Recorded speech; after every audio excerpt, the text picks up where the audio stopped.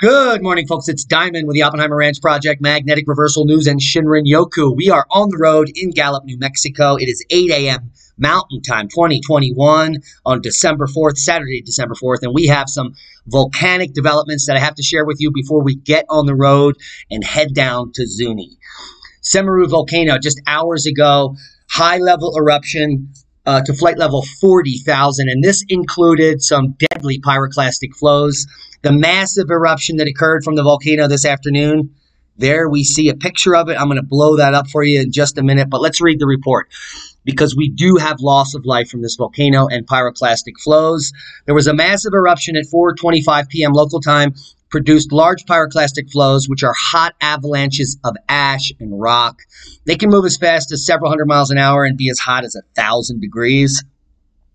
And these pyroclastic flows traveled down the southern slope as well as producing an ash column that rose 40,000 feet.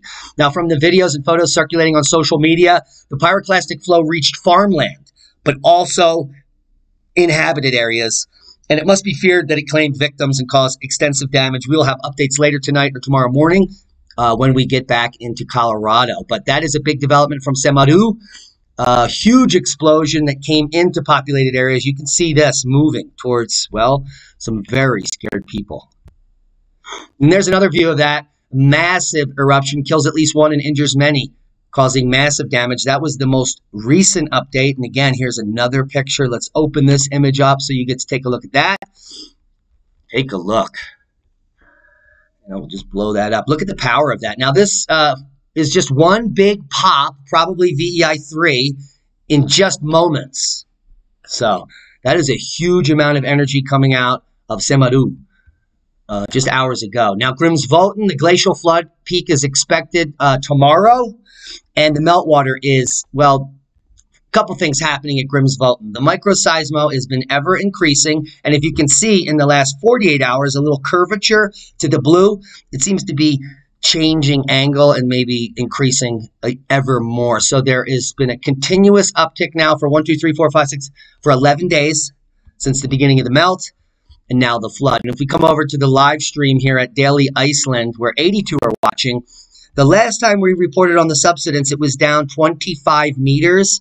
In just 24 hours, we're now down to 47 meters, an increase of 22 meters. So just since yesterday, the last time we did an update, the caldera, the glacier on the top of Grimsvötn, has melted an additional 60 plus feet. It has now dropped down over 160 feet, and it's getting steeper. And, well, we're just waiting for Grimsvötn to go boom.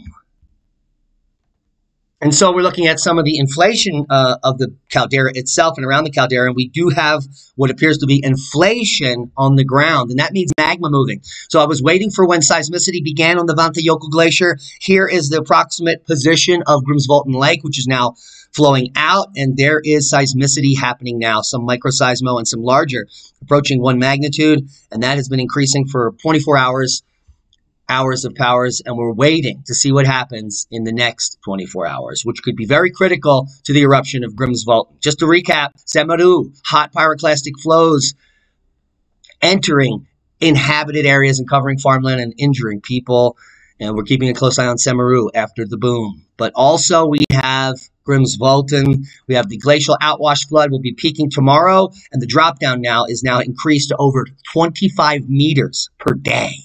That is a boom to knowledge. Proper prior planning prevents piss poor performance. As we head out to a sacred festival, an annual festival at the Zuni Nation, there will be no photographs. There will be no videos. There will only be memories. We'll see you soon. Subscribe to the channel if you haven't. Share this with like-minded people. Be safe.